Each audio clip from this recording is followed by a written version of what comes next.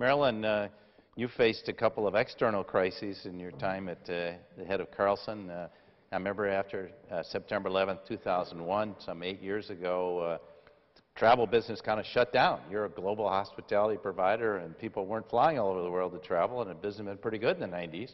Let's go back to 2001. How did you deal with that in the aftermath of September 11th as a leader?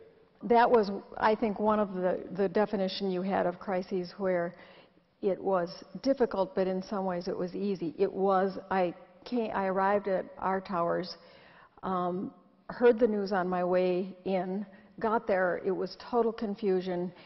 And at one point when I spoke at one of Bill's leadership classes at Harvard, he had sent me something, one of the readings for the class, and it talked about how a leader can have a consistent point of view and a consistent value set, but apply different styles at different moments.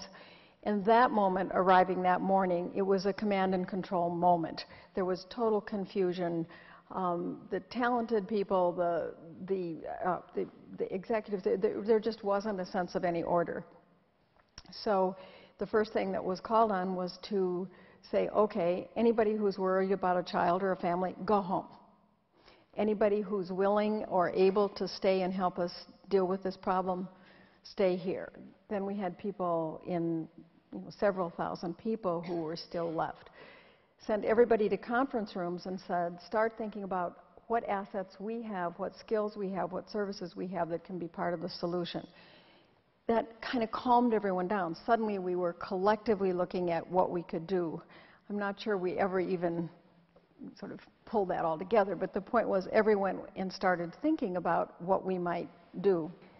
All that had gone before was what made us successful through that, because we had created a culture and a context where values were explicit.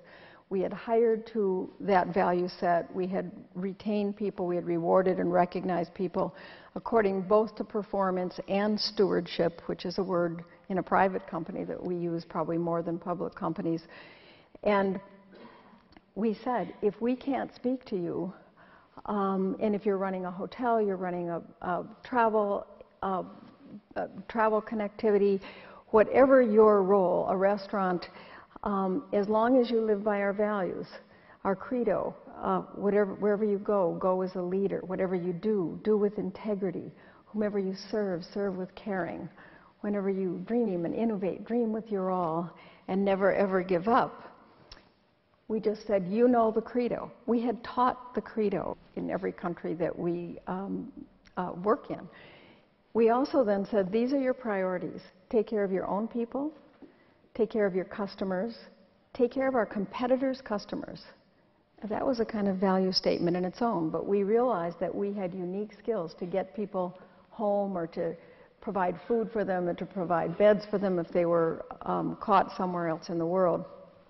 And then finally to take care of your community. And if you do that, you will not be second-guessed and you will not be criticized for whatever decisions you made. Napoleon is said to have wanted every one of his foot soldiers to feel that they had a marshal's baton in their knapsack, because he wanted them to know that if everyone around them fell, they could take that field marshal's baton out and they could lead. And I think if we as leaders can give people that sense of empowerment within a context of values, within some well-communicated and well-lived, trusted environment, that they won't let you down. And what our people did was extraordinary. They turned the ballroom that was right next to the towers, one of the most arguably beautiful ballrooms in New York, into a station for the firemen and the policemen, and they found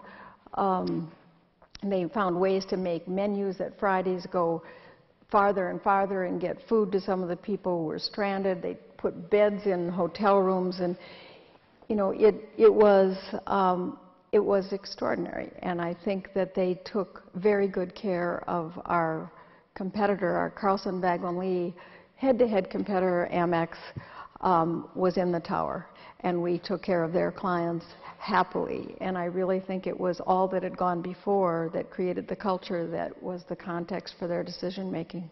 So like David, you really talk about the benefit of preparation, but like Ann, you're also saying, I think I hear you saying it, that in a crisis, the rule book goes out the window. There is no cookbook that you could follow, but that if people know what the organization stands for, what its values are, that they'll figure it out.